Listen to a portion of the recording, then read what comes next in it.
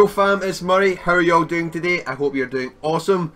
What we are here to talk about today is the new overtime challenges which have dropped, and this one in particular is called Visit Different Waterfalls. We need to visit 7 waterfalls to complete this challenge. Before I show you all the waterfalls, which you can see 3 of them right there in front of us, hint hint, make sure you use my support a creator code if you find this video useful. My support a creator code is Murray, just like on screen. Tweet me a picture and you'll get a shout out for the support in my next Fortnite video.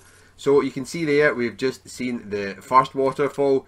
This is the best spot on the map as there's 3 small waterfalls in the centre of Loot Lake. Then there's also one at the entrance. But the best way to show you all of the waterfalls on the Fortnite map is basically to put up a big version of the mini-map with all the locations highlighted. So there we go. That is the locations of all of the waterfalls on the map. So you can complete this challenge super easy. I do advise you go to Loot Lake and you'll tick off a whole bunch of them. Just bear in mind it will be dangerous because there will be lots of people trying to complete this challenge. Also, that's it from this video guys. Short but sweet, straight to the point, no messing about.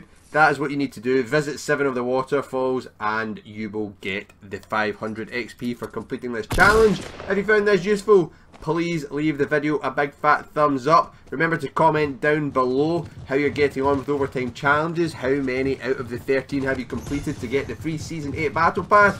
And remember to subscribe because every day I'm here helping you out with your Fortnite overtime or Battle Pass challenges. We'll see you on the next one.